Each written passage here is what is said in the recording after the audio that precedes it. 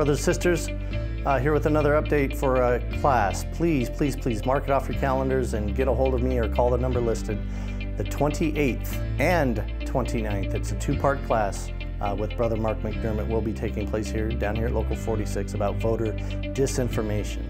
Right, as we're approaching the midterms and as we've come out of the last electoral cycles, we can see how hard it is to disseminate information or weed through the chaff, figure out what's real.